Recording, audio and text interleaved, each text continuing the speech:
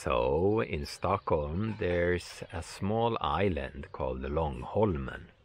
I guess the whole of Stockholm is just small islands connected by bridges, but one of them is called Långholmen.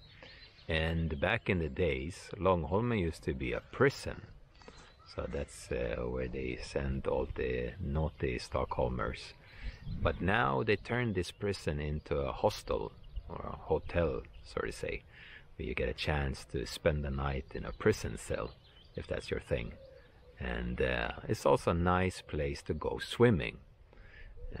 I live very nearby, so I always take my bicycle down there in the summers to swim from the rocks, and it's just a really beautiful place.